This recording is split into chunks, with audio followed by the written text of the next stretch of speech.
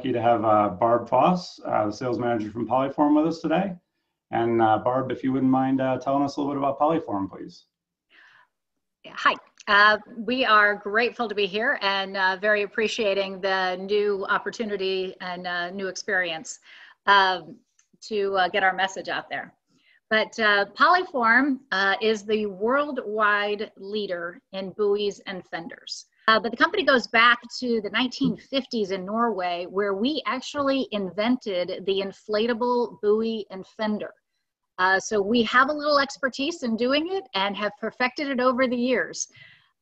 We are now a separate entity from that company that was started in Norway, and we are here in the U.S. and we manufacture here in the U.S. Oh, that's pretty cool. I remember meeting some of the original owners of Polyform at some events a long time ago, and just such a nice family, great group of people.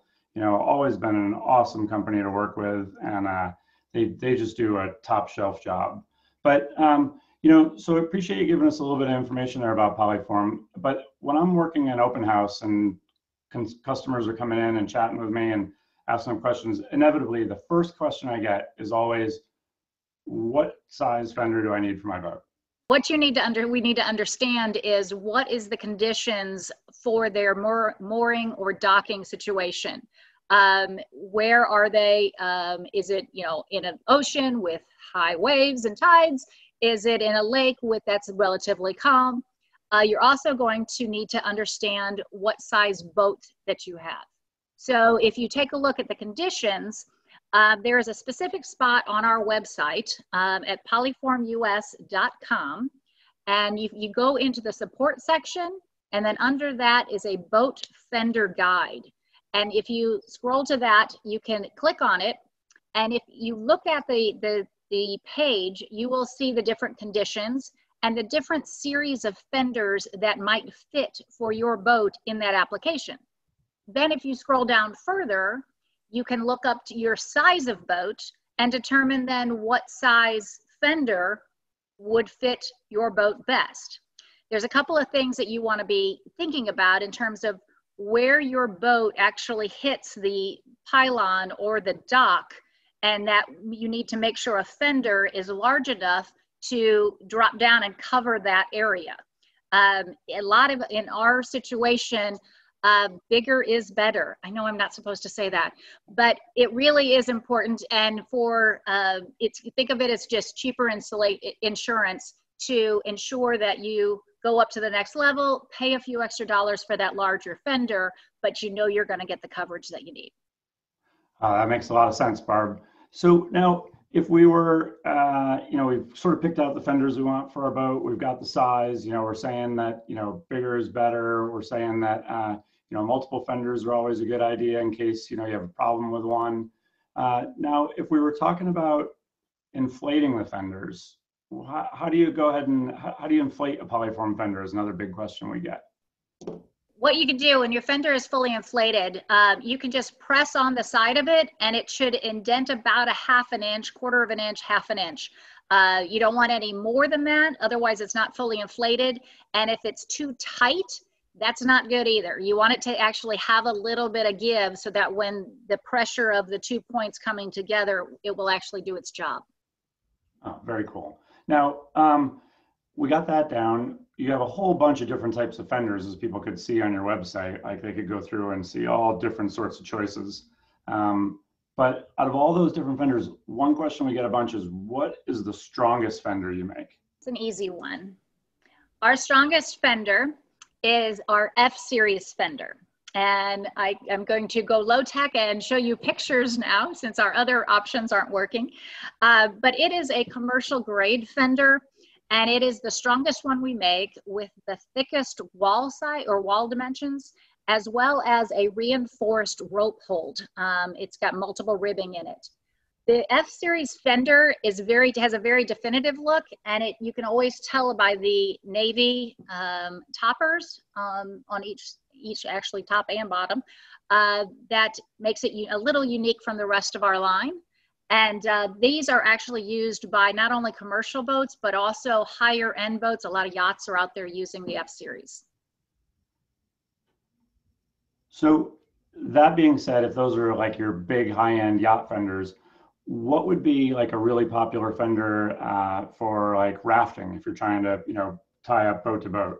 Rafting, it's a lot of fun, and a lot of folks will use regular fenders, and that works. But the best fender is actually a buoy when it comes to rafting.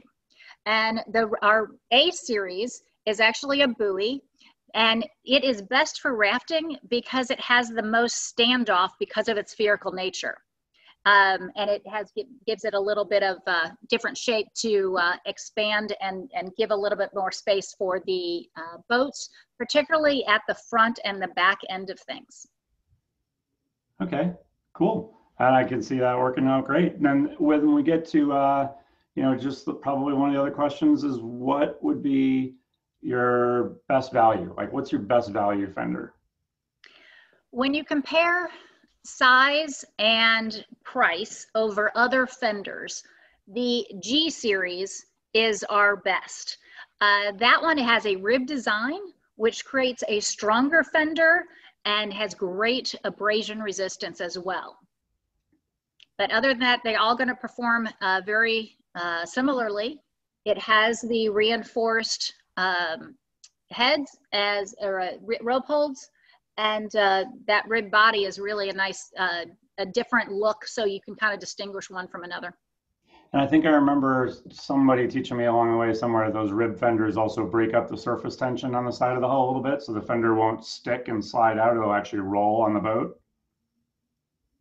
Yes, that is actually, yes, that will do that same thing. And I think that's it's a great additional point to make. All right, so we got a few questions from the peanut gallery here. When is it time to replace my old fenders? It's a two-part question. And if there is a hole, can I patch it?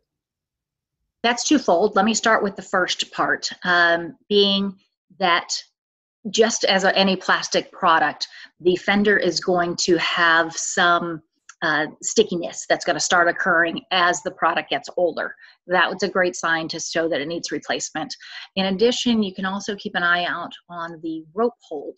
That's going to show signs of weakening, thinning, stretch marks, or cracks will also be an indication that something needs to be replaced. If something is just dirty or abraded, you might just want to cover it up. And we have elite fender covers that are available pretty much everywhere the Polyform fenders are sold that will cover up all of that ugliness and will make a very nice thing, and they can actually be machine washable. They are very strong and water resistant and look great as a part of the fender operation. That's great. So that answers one thing. The other part of it is a hole. If you get a hole or a cut, slash, something like that, those can't be fixed, and that's you're done at that point. If you do just get a small puncture hole, those can be replaced and or can be fixed, not replaced, but fixed. And we recommend a product called E6000 that is available by Eclectic Products. We don't sell it, but there is a product out there on the market that can fix small puncture holes for the fenders. Thank you. Thanks for joining us today, Barb. That was a lot of good information. Thanks for having us. We appreciate it. And basically send everybody to polyformus.com